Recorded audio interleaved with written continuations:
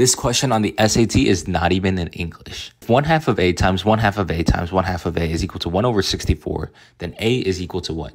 So first thing we want to do is multiply the 1/2s. So we have 1/2 times 1/2 times 1/2. That's going to give us 1 over 8. And for a times a times a is just going to give us a to the third power over 1.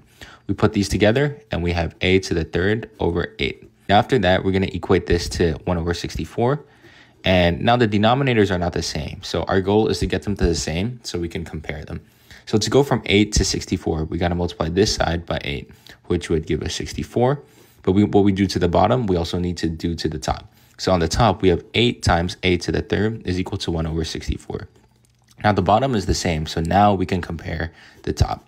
So if we have 8 times a to the third is equal to 1, and we divide both sides by 8, we would get a to the third power is equal to 1/8. Now, what number times itself 3 times is going to get to 1/8? If we multiply 1 by itself 3 times, that's going to give us 1. If we multiply 2 by itself 3 times, that's going to give us 8. If we multiply 4 by itself 3 times, that's going to give us 64. So it must be C.